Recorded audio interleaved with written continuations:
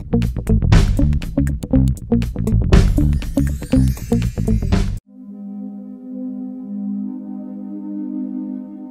everybody, thanks so much for tuning in. I hope that you all have had a wonderful couple of weeks. This week's project is a piece of maple that I got from Craft Supplies. It is a wonderful wood and I really enjoy turning maple.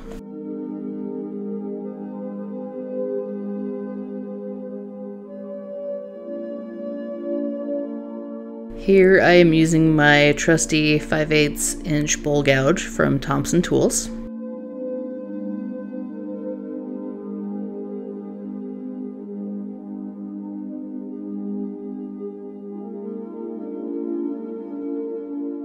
I love how easy maple is to turn. It's seriously like turning butter.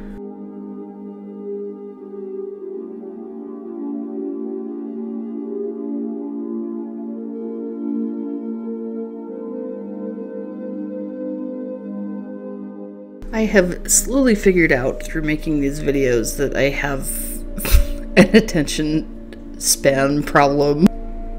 I will often start forming the bottom of the bowl and then get distracted and start forming the mortise or tenon. And then I forget to jump back to the bottom of the bowl before reverse mounting it.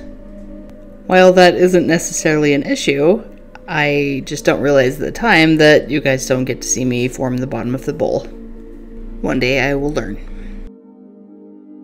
Here you can see me using the parting tool as well as the Easy Wood Tools hollower to make the mortise. Here you can see me putting the chuck into the live center to make sure that it's completely centered before mounting it to the bottom of the bowl.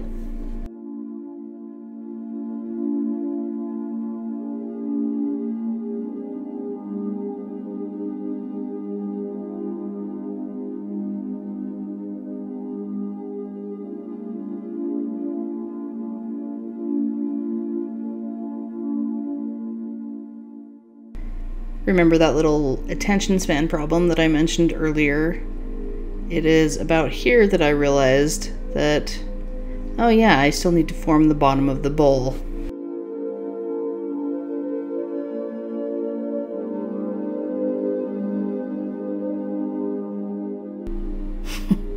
So here I am once again forming the bowl off camera, so you don't get to see that. This is why I chose woodworking, not videography.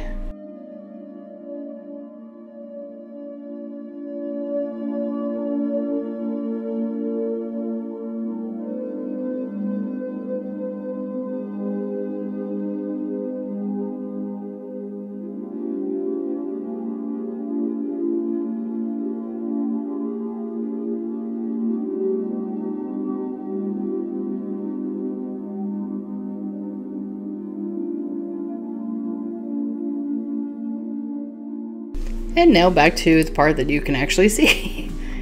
Here I'm just using my Thompson 5/8 inch bowl gouge to hollow out the middle of the bowl.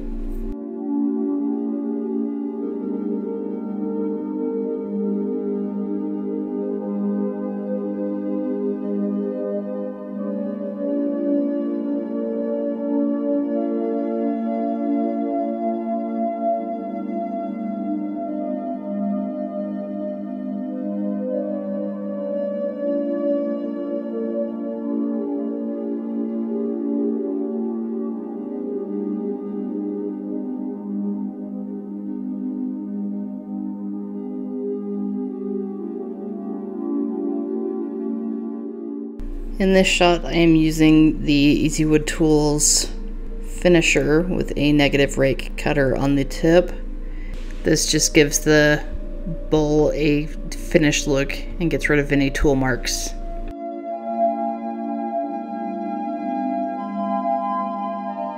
Here is some sanding for your viewing pleasure.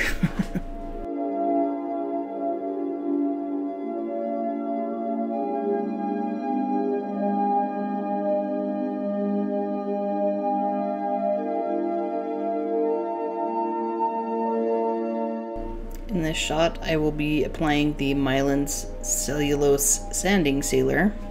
Say that 3 times fast.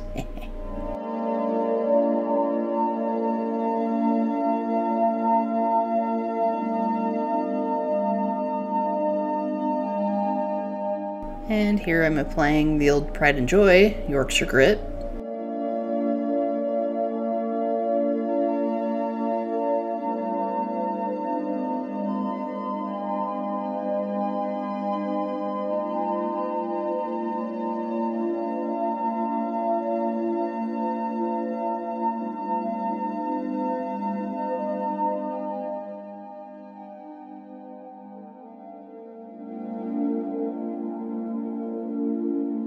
Here I'm applying the Yorkshire Grit Microfine. If you're wondering why I do everything twice, it's because I do everything forwards and backwards, whether it be sanding or applying the Yorkshire Grit or whatever. I just feel like it gives the overall appearance a better finish. Look at that baby shine.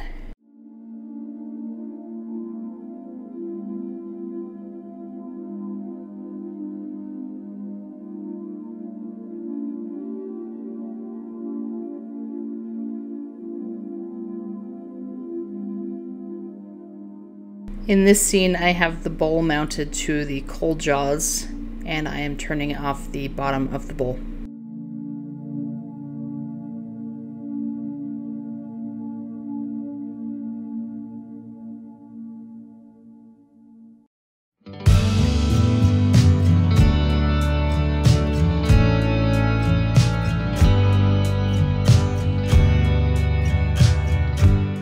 Here I am constantly checking to make sure that the bowl is going to sit how it's supposed to while I'm forming the foot of the bowl.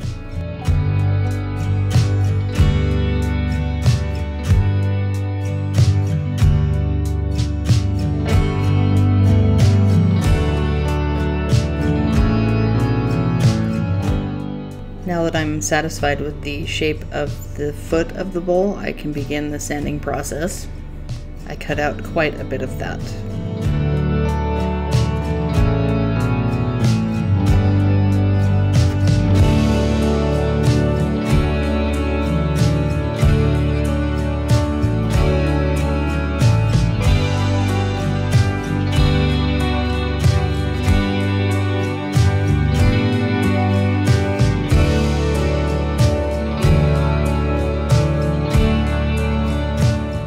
I didn't get a shot of my jar because, once again, wood turner, not videographer. The finish that I'm using for this bowl is the Obi's Shine Juice. I will put a link to how you make it in the description below.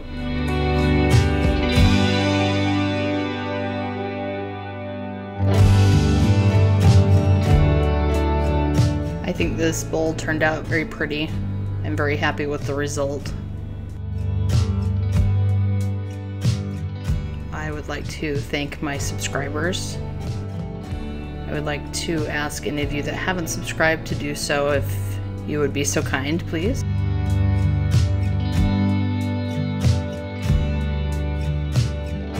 And if you're still with me to this point, I'd just like to say thank you so much for watching.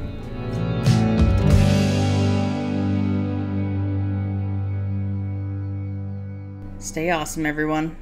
Love to all.